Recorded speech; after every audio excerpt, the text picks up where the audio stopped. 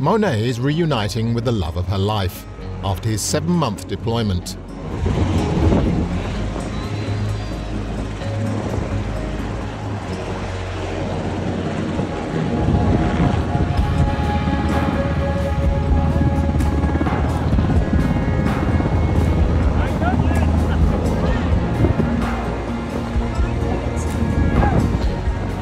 I was so nervous.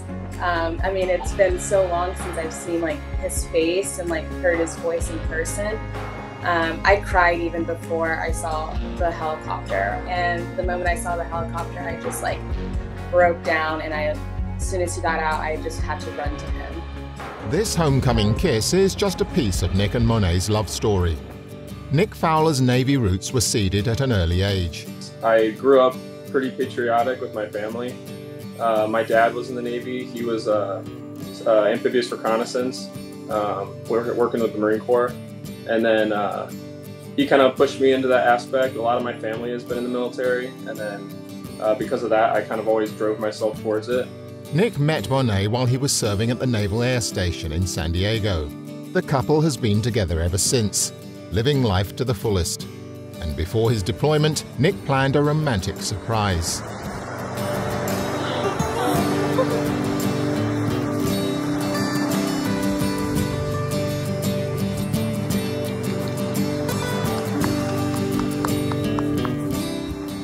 For Monet, making it through deployment took a village. I had a great support system, so reaching out to other military wives or fiancés or girlfriends, or just friends coworkers, just reaching out to them and just letting them know how you feel, and they're always going to have your back because they've all gone through this.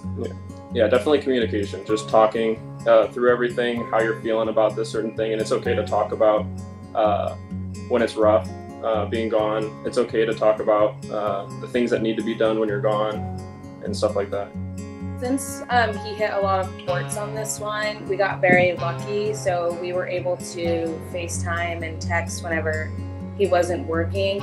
But when he would leave the ports and go out to be at sea, that was probably the most difficult, because we would use Facebook Messenger, but sometimes on his side the internet wasn't working, so we would go days without hearing from each other, and that was very, very rough.